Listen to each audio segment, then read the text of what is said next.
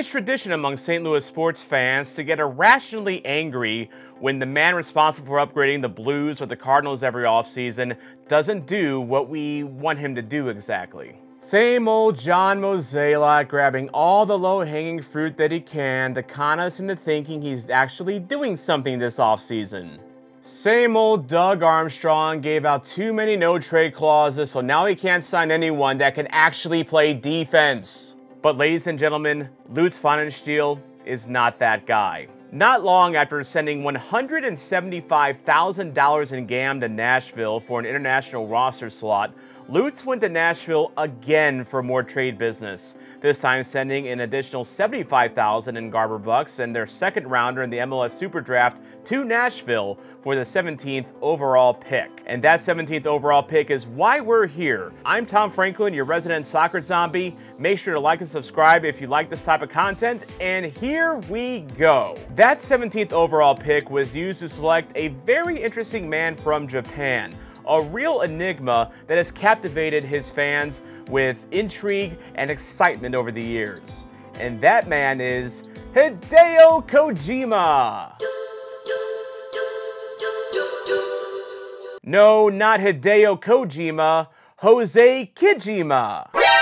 If the fact that St. Louis returned to Nashville for draft day business after acquiring an international slot that Kijima could occupy wasn't eerie enough, MLSsoccer.com's mock draft actually had Kijima going to Nashville at 17th overall. Now, Kijima comes to St. Louis from Wake Forest University, where he played 4 seasons and logged a lot of time for the Demon Deacons, starting 7 times as a freshman before becoming a regular starter his sophomore year. He also played in USL League 2 for Sarasota Paradise, and during his time there was named one of the 11 best players in USL 2. He grew up in Yokohama, Japan, and despite playing at the famed IMG Academy here in the States, he does cost City SC an international roster slot at this point, which could have been a reason he slid to 17th overall. Scouts report Kijima plays with tenacity on the field as well as a high soccer IQ. More on that in a bit.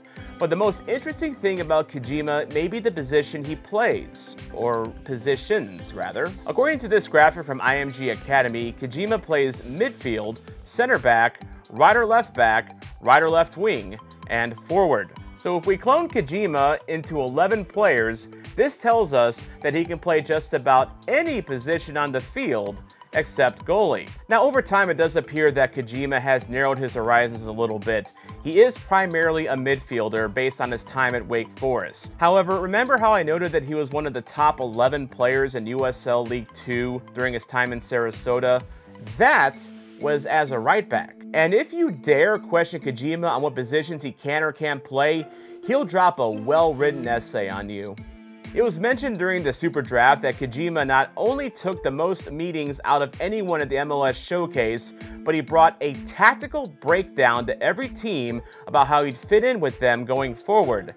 And not only that, but if you need tactical advice on your futsal team, check out this tweet from Christmas Day and let Hosei Kijima guide your team to glory. Many City SC podcasters and fans alike didn't expect much out of City SC during the Super Draft. After all, we didn't even have a first-round pick. We traded it to Colorado for Anthony Marcanic. But one could definitely be forgiven for thinking City SC might be a little gun-shy about re-entering the first round this year. At the last Super Draft, City traded $175,000 in GAM and their third-round pick to Seattle for the 9th overall pick to take Owen O'Malley. The midfielder from Creighton was a Generation Adidas player once thought of as a possible first overall pick. City pounced when he fell to the 9th overall pick. Like Kijima, O'Malley also promised versatility, and City had him pegged as their right back of the future. But that future never came. As STLtoday.com noted in their article about City not re-signing him, they noted that O'Malley was suspended at least twice from City 2 for violating team rules.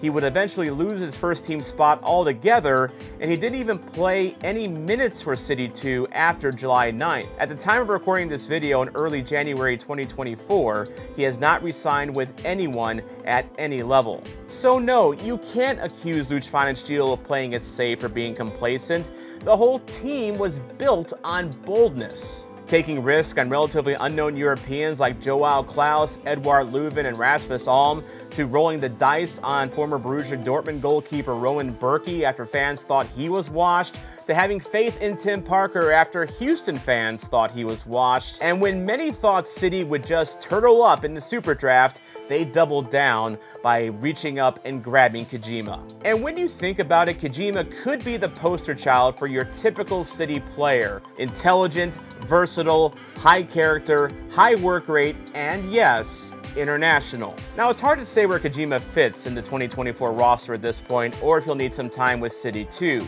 One of the things that makes the MLS Superdraft, well, not so super, is the randomness of the players that are picked and how successful they are. For every Owen O'Malley, there's a Roman Celentano. How about a St. Louis University comparison? For every Simon Betcher, who now has to go to Denmark to get the playing time he needs, there is a Patrick Schulte, who helped guide the Columbus Crew to an MLS Cup and arguably was the catalyst for that. Heck, Mark Hannock was a first-round pick in 2022, the same year that Schulte, Celentano, and Betcher were picked. But with Kijima's work ethic, intelligence, and versatility, one should expect that Kijima will make an impact on the main roster sooner rather than later. After all, I'm sure he's working on a very detailed breakdown on why he should be on the main roster as we speak. But what did you think of the Kijima pick, and where do you see him fitting on this team long term?